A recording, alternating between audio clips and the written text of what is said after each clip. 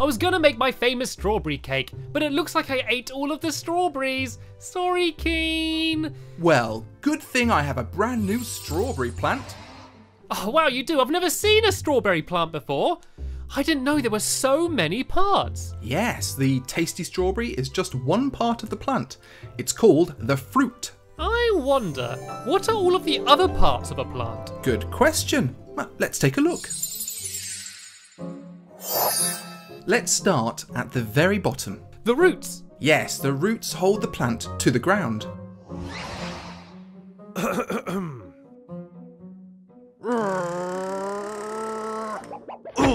The roots also suck up water and nutrients from the earth.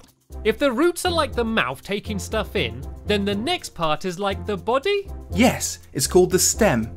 Stems hold up the leaves and the flowers. They also carry the food and water to every part of the plant.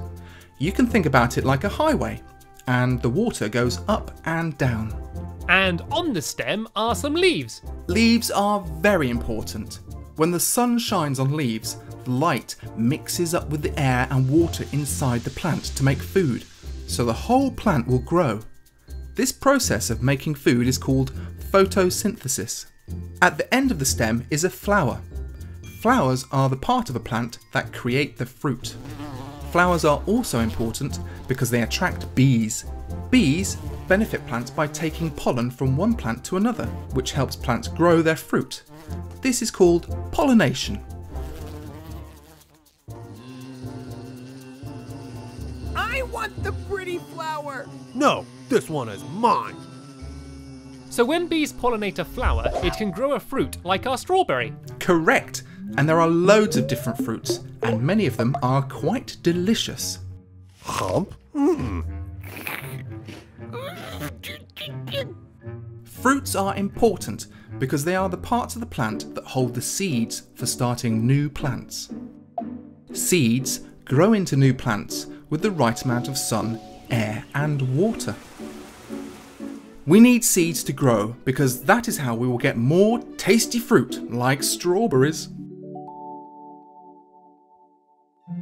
Now that we know about the parts of a plant, it makes eating these strawberries that much better. You could say that again. Cheers! You can see your own plant highway by breaking celery stalk in half. Tubes like these are in stems of every living plant and tree, carrying food and water to the rest of the plant. And you might find even more plants in your garden. Make sure you have the help of a parent or teacher. And remember, always keep wondering!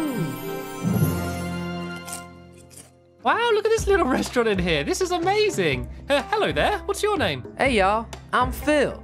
Welcome to Chlorophyll's, your one-stop shop for plant food. Ooh, hello.